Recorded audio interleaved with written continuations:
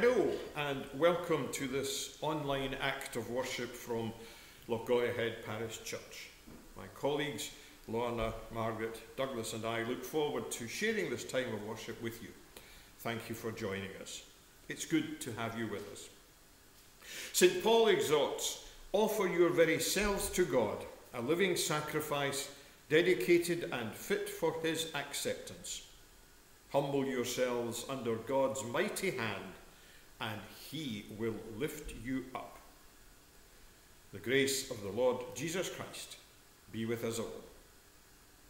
Let us worship God. We listen now as Margaret plays for us hymn number 214 in CH4, and you may wish to sing along at home. It's the hymn New Every Morning is the Love, and it's hymn 214 in CH4.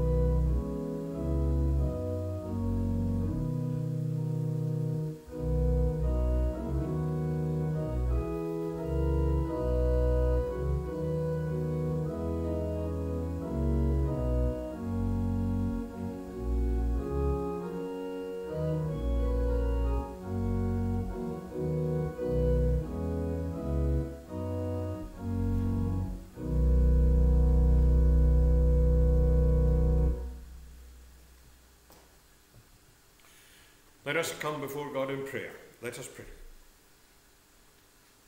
Lord of creation, to you be all praise. Most mighty your working, most wondrous your ways. Your glory and power are beyond us to tell, and yet in the heart of the humble you dwell. God our Father, we do give you our praise. We acknowledge your might. We marvel at the way in which your ways enrich our lives. Such is your majesty, we can scarce find the words to describe it. Yet we know that you dwell in the hearts of each and every one of us. And so it is in humility that we come before you now, aware of your omnipotence, yet conscious of your constant and generous love and care. Often we let you down by careless words or deeds, in episodes of thoughtlessness, in time when we overlook the needs of our families or friends, or when we fail to spot a cry for help. We are sorry. Yet we know that you forgive us, for these shortcomings are unintentional, and when we reflect on them, we find ourselves embarrassed, perhaps even ashamed. Sometimes we may feel we do not deserve your forgiveness, but you are our understanding God, and with your help we can do so much better. As we make our way through life, from time to time our priorities become skewed, our focus becomes blurred, and we find ourselves straying from the path you would have us take. There are times when we become bewildered by all that is happening around us, no more so than in these days when we are experiencing uncertainty, concern, perhaps even a degree of alarm. We confess that the current situation unnerves us, that we find it difficult to orientate ourselves, and that we are just plain confused. Yet in you, Father, we have a firm and unwavering compass. We have your strong hand to guide us, and we have the sure knowledge that, however difficult things may become, you will always be by our side, for you are an utterly dependable and solid rock. We hardly need to crave your presence and support, for we know it is always there. Yet we want to tell you how very much we appreciate and value all that you do for us throughout our lives. These thanks and all our petitions and prayers we ask in the name and for the sake of our Lord and Saviour, Jesus Christ.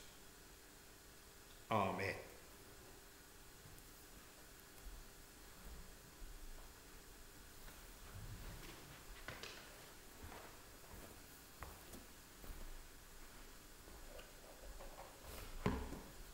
Our readings today, the first reading comes from the book of Exodus in the Old Testament, chapter 3, verses 1 to 15. It tells us of a time when Moses had fled from Egypt because of an action he'd taken there against the slavery imposed upon the Israelites.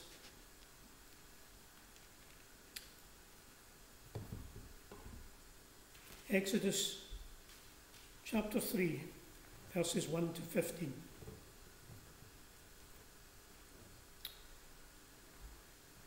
Now Moses was tending the flock of Jethro, his father-in-law, the priest of Midian. And he had led the flock to the far side of the wilderness and came to Horeb, the mountain of God. There the angel of the Lord appeared to him in flames of fire from within a bush. Moses saw that though the bush was on fire, it did not burn up. So Moses thought, I will go over and see this strange sight, why the bush does not burn up. When the Lord saw that he had gone over to look, God called to him from within the bush, Moses, Moses. And Moses said, Here I am. Do not come any closer, God said. Take off your sandals, for the place where you are standing is holy ground. Then he said, I am the God of your father, the God of Abraham, the God of Isaac, and the God of Jacob. At this, Moses hid his face because he was afraid to look at God. The Lord said, I have indeed seen the misery of my people in Egypt. I have heard them crying out because of their slave drivers, and I am concerned about their suffering.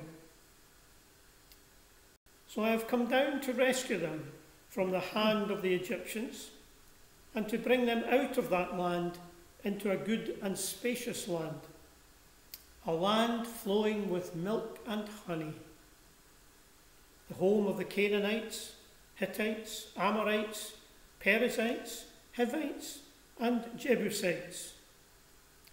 And now the cry of the Israelites has reached me, and I have seen the way the Egyptians are oppressing them. So now go.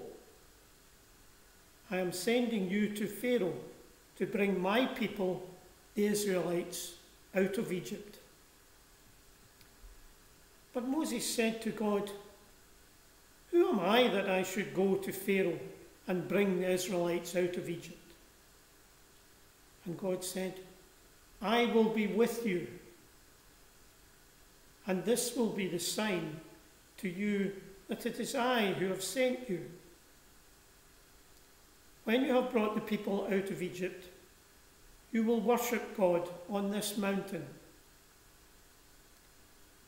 Moses said to God, suppose I go to the Israelites and say to them, the God of your fathers has sent me to you. And they ask me, what is his name? Then what shall I tell them? God said to Moses, I am who I am. This is what you are to say to the Israelites. I am has sent you. God also said to Moses, say to the Israelites, the Lord, the God of your fathers, the God of Abraham, the God of Isaac, and the God of Jacob, has sent me to you. This is my name forever, the name you shall call me from generation to generation. Amen. And we turn to the New Testament, to our second reading, which is from Paul's letter to the Romans, chapter 12, verses 9 to 21.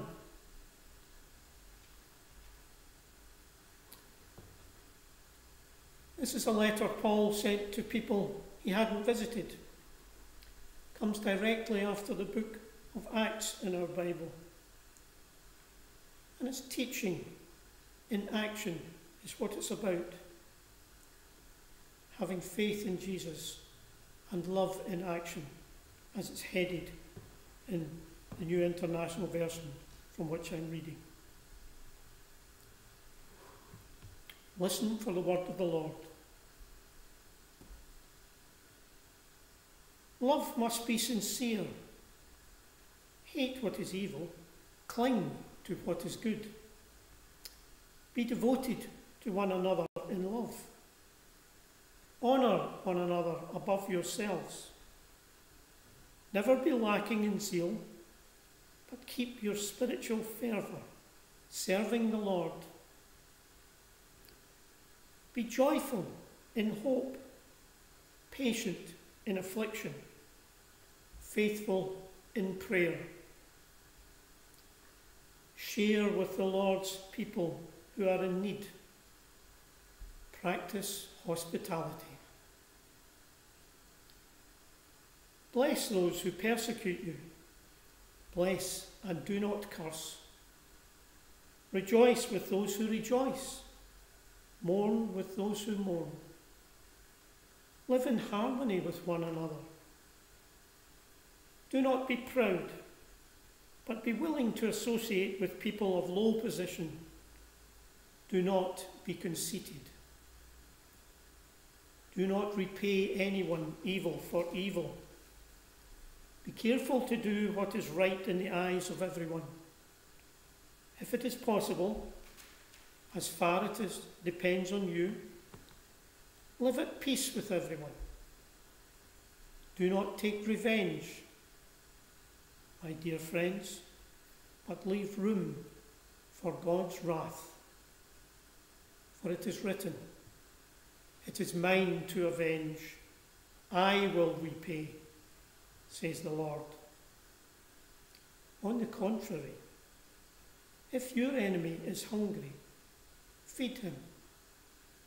If he is thirsty, give him something to drink. In doing this, you will heap burning coals on his head. Do not be overcome by evil, but overcome evil with good. Amen. And may the Lord bless to us this reading of his holy word.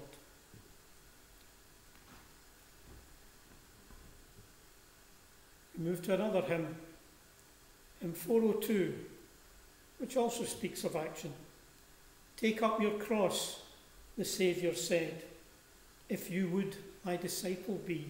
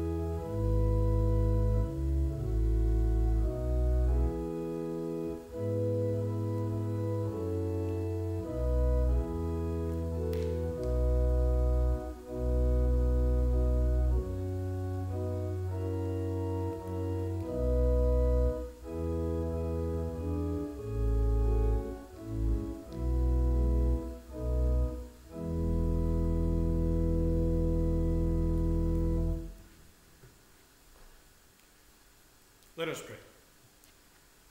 Lord Jesus Christ, by the power of your presence, open the mind of God to us, that in your light we may see light, and in your strength be strong.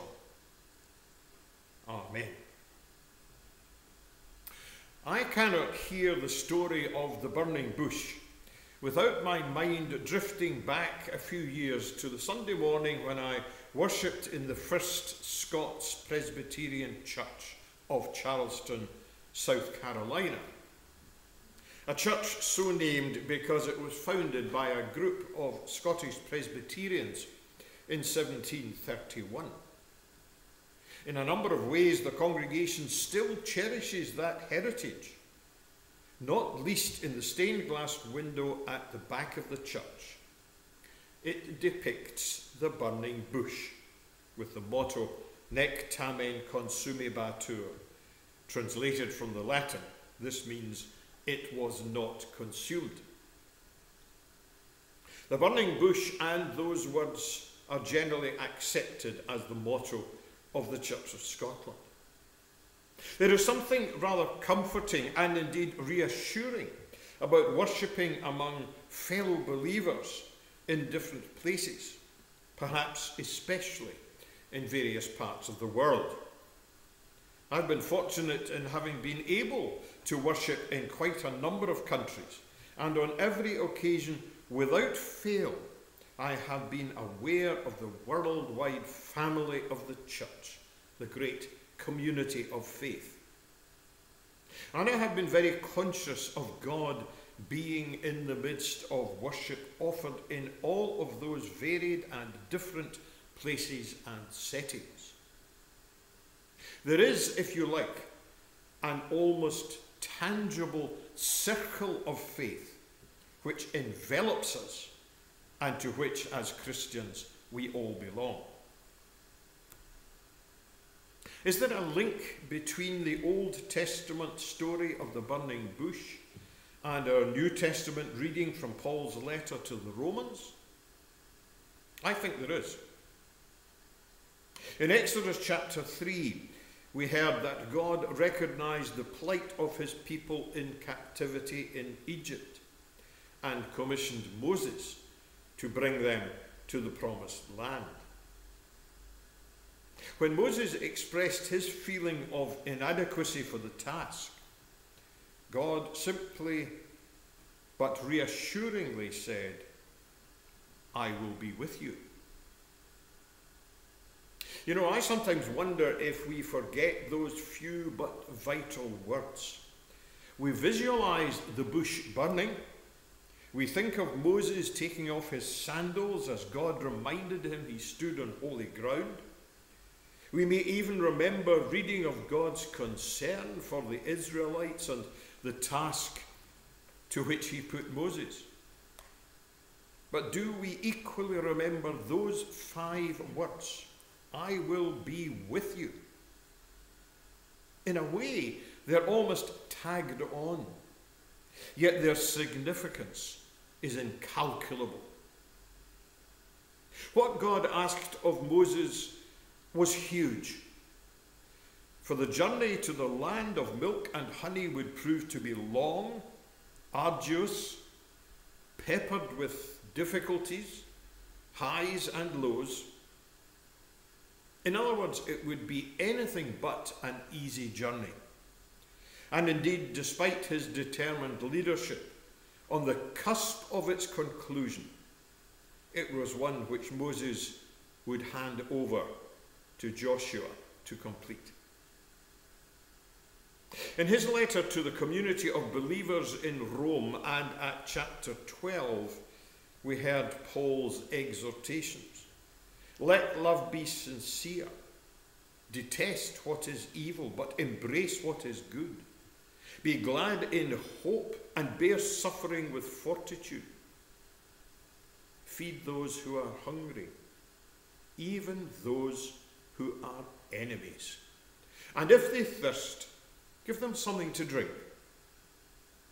Do not be haughty. Associate with the lowly, and so on and so on. shades perhaps of the trials and tribulations which Moses was to endure among his own people on their journey out of captivity. You know, it's not always easy to be a practicing Christian. God makes demands of us. We may have to take his gospel into difficult situations. Now and again, we may find ourselves derided for our efforts. We may be asked to come alongside people we find it difficult to like, let alone love.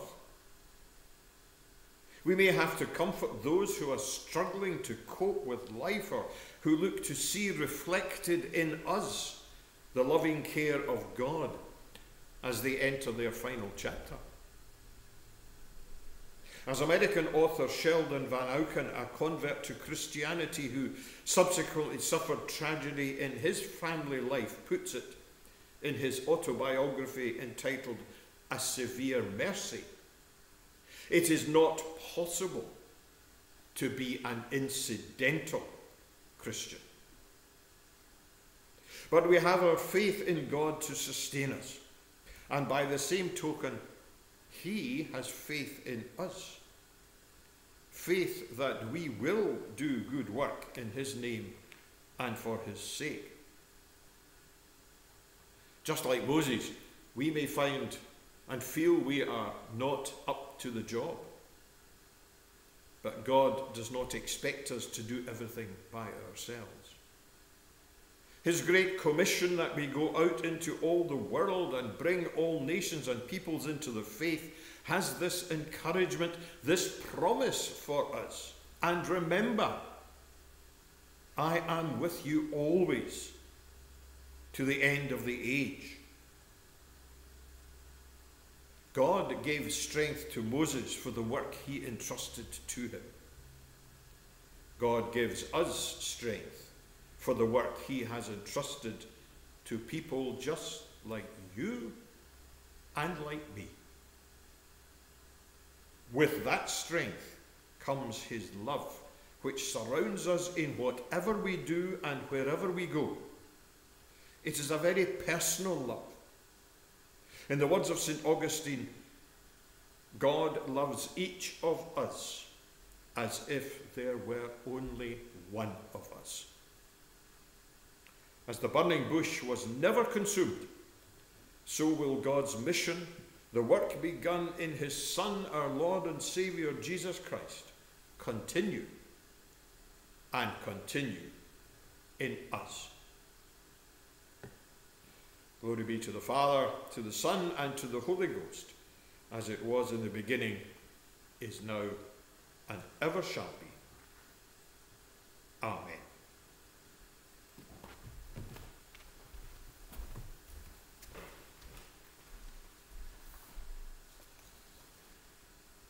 Our prayers of intercession. Let us pray.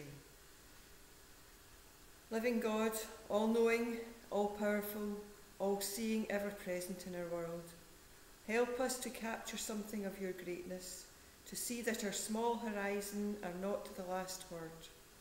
Teach us to see with your eyes.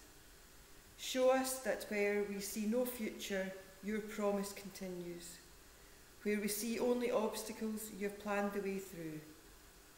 Where we see only our limitations, you see opportunities. Where we see despair, you see hope. Where we see division, you work towards reconciliation.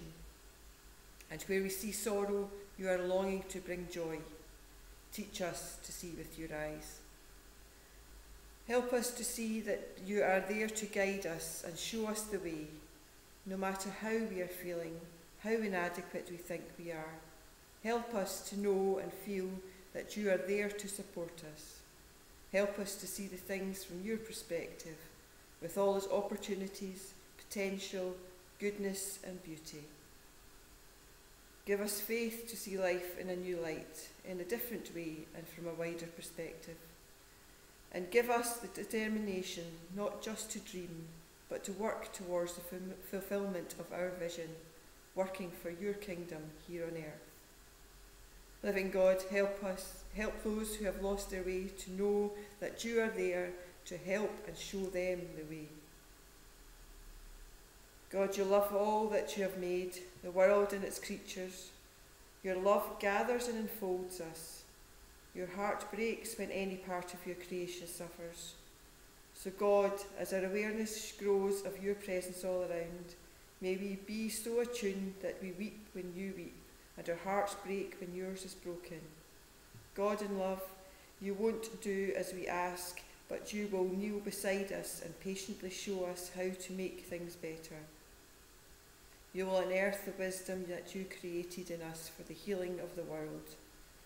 You will affirm us and give us each a unique part in playing a changing in the world, in ushering in your justice and your peace.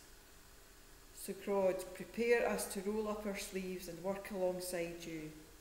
We pray for our world leaders that they too may be filled with your wisdom and love and your healing power. We pray that their eyes and our eyes may be open to the needs to find the new ways forward and the possibilities and bound for honouring all creation and for building nations where all are valued, where all matter, where all the economy is modelled on your divine economy. We pray for all those who live in fear today and for those whose fears have been realised, those who mourn loved ones, those who see no light of dawn after darkness. We pray too for those who have given up hoping for different or better. May we hold out hope and faith enough for the world, and may we live in love. God awakens us to your truth and your light, to all the opportunities we have of emerging from darkness, fueled by new energy to make our world, our church, our neighbourhood, beacons of hope that is realised in our serving and by serving one another. Gracious God, we pray for those who feel they have no need of you, those who feel inadequate, those who feel the burden is too much. Teach us to pray with love and understanding, to try to enter the real needs that are around us, to believe that through our prayers you heal and bless, that you will give them strength and support their needs. As we remember those before you that have needs of others in silence.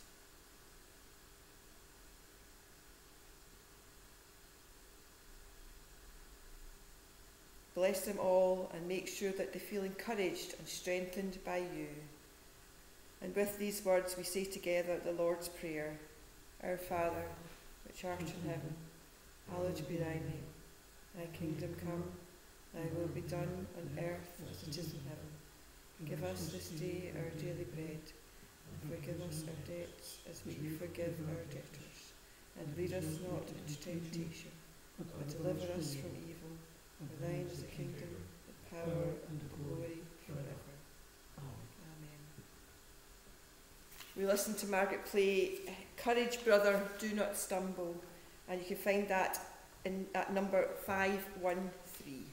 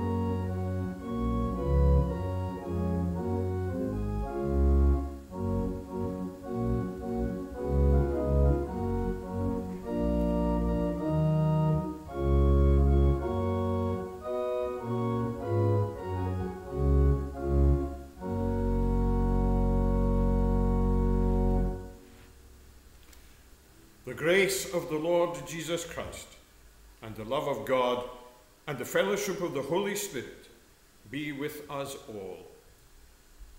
Amen.